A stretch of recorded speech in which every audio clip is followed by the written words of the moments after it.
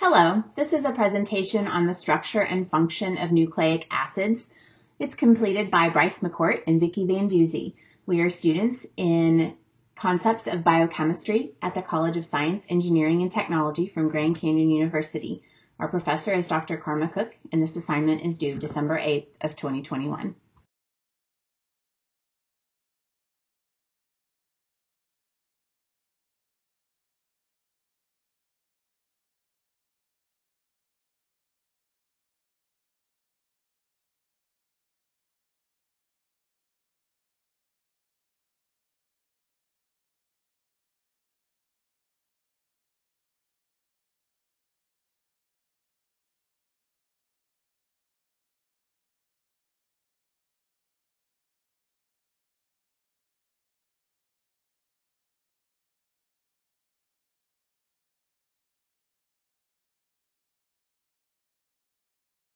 Deoxyribonucleic acid is also known as DNA.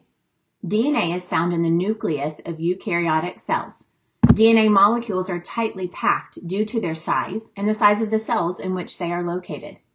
DNA is composed of nucleotides that are made of phosphate groups, 5-carbon sugars, also known as pentose sugars, and nitrogenous bases, including adenine, thymine, guanine, and cytosine.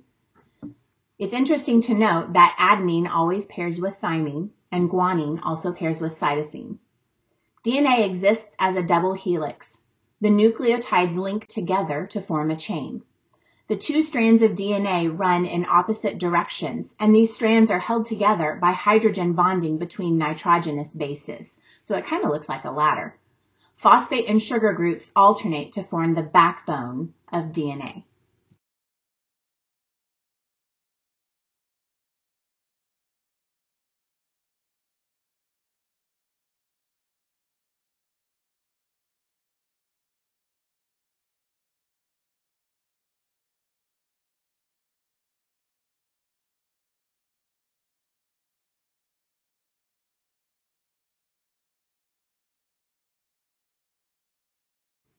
DNA is so important to every organism because DNA encodes the instruction manual for life, according to Minchin and Lodge.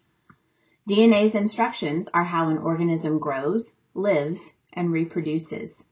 In the cell, DNA molecules are tightly packed into chromosomes. In order to function, these tightly packed molecules must unwind during replication and when they're giving instructions. DNA remains tightly packed for transfer during replication. The nitrogenous bases of DNA are ordered in specific sequences to provide biological instructions. For example, you might have a code with ATCGTT, which would instruct for blue eyes, while ATCGCT instructs for brown eyes.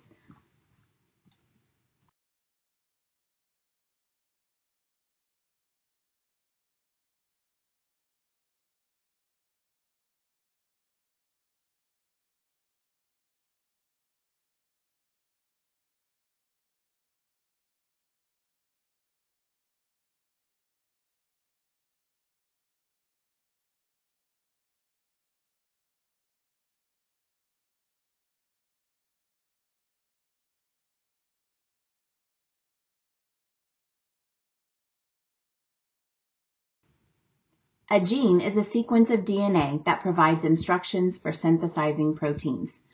These genes can vary in length between 1,000 bases to 1 million bases in humans. Only about 1% of an entire DNA sequence are genes. The remaining DNA sequence governs the timing and quantity of protein synthesis. The genome is considered to be the complete set of instructions for an organism, and DNA is responsible for passing on a complete genetic information to daughter cells. Half of an organism's DNA is provided by each parent.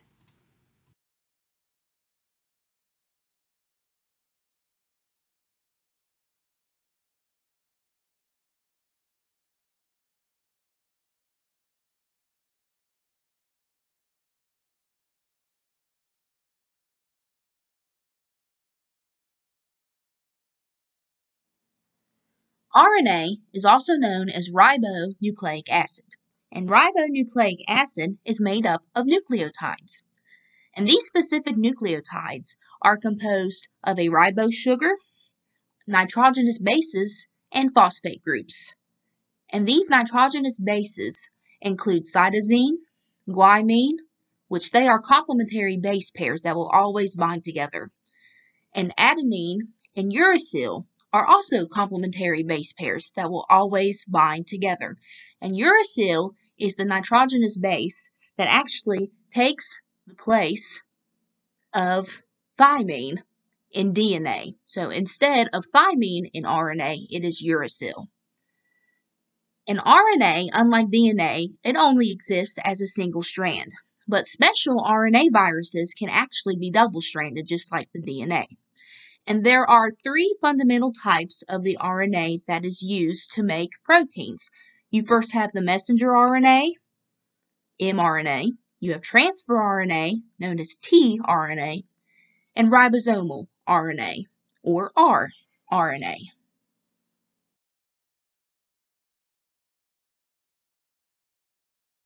mRNA is messenger RNA, and it is transcribed from the DNA, and its purpose is that it contains the genetic blueprint to make proteins that the cell needs.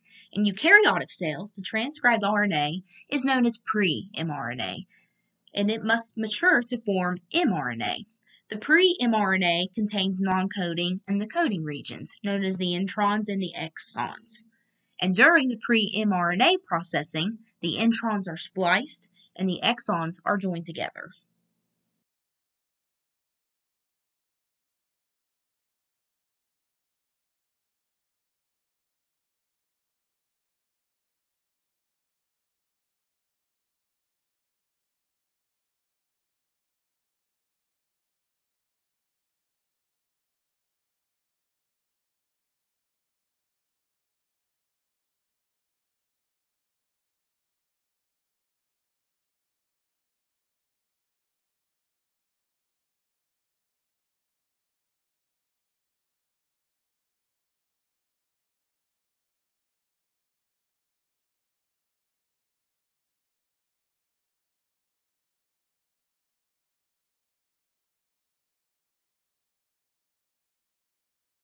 The next type of RNA, tRNA, or transfer RNA, are known as the RNA molecules that translate the mRNA to proteins.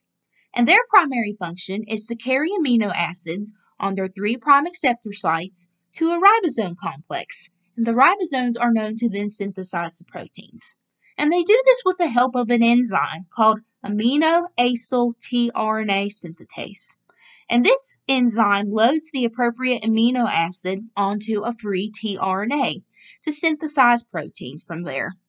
The amino acid on a tRNA is dependent on the messenger RNA codon, and a codon is a sequence of 3 nucleotides that codes for a specific amino acid. For example, AUG is a start codon.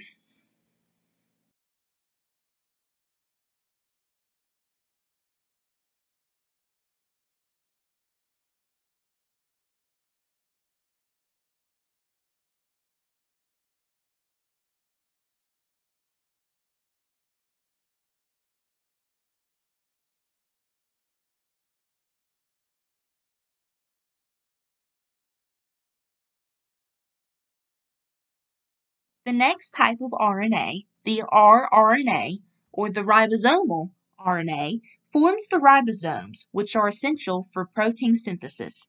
The ribosome contains the large and the small ribosomal subunits, and ribosomes contain exit, peptidal, and acceptor sites that binds the enzyme amino-acyl tRNAs. They link amino acids together, and this creates the polypeptide sequences.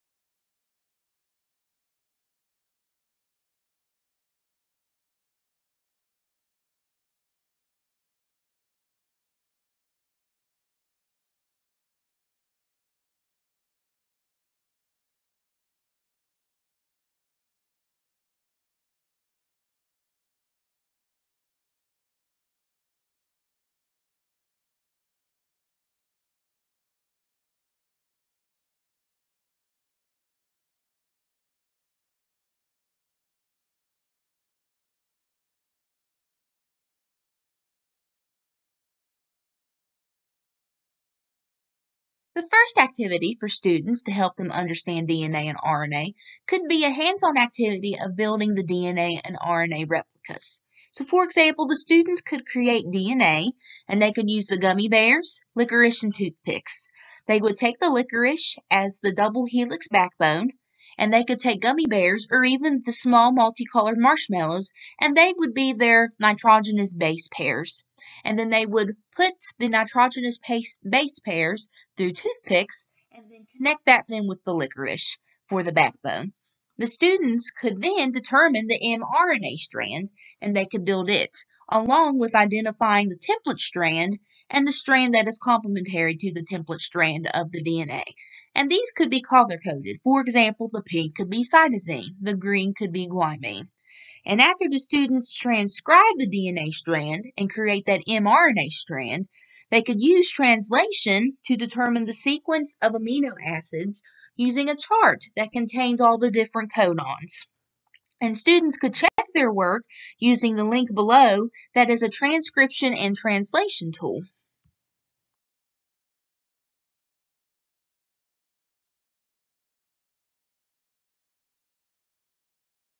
The next activity could be titled Finish the Puzzle. And this could be a hands-on activity that gives students the opportunity to cut out little puzzle pieces of the nitrogenous base pairs. Students could create a DNA strand using the correct base pairs together. For example, they would have to put the cytosine and bind it with guanine. They would have to bind the thymine with the adenine, and so forth. Students can identify the key components of a DNA strand, and they could color in the base pairs accordingly. Again, cytosine could be its own specific color. Guanine could be its own specific color. This could meet the needs of multiple learning needs for students. And using Chargaff's rule, they could then determine the percentage of the adenine, the thymine, cytosine, and guanine of a DNA strand. And Chargaff's rule would just state that the DNA molecules from a particular species will always contain the same amount of bases of the cytosine and guanine because they are complementary base pairs, and it would have the same percentage of the adenine and thymine because they are also complementary base pairs.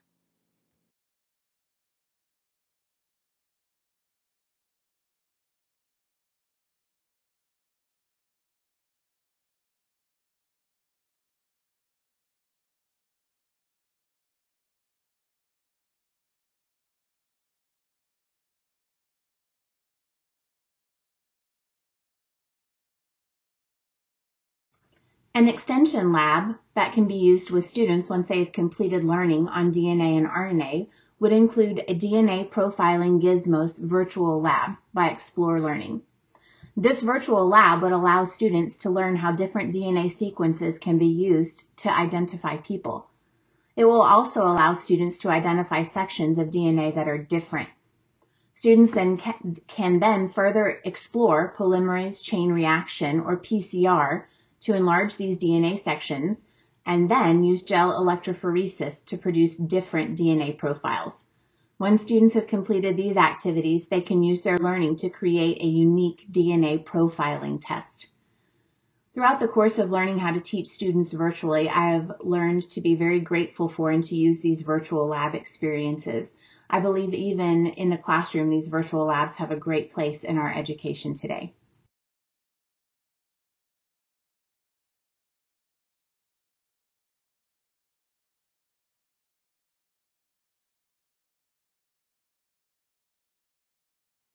Thank you so much for listening to our presentation. And this is the page of our 7 references. Again, thank you very much.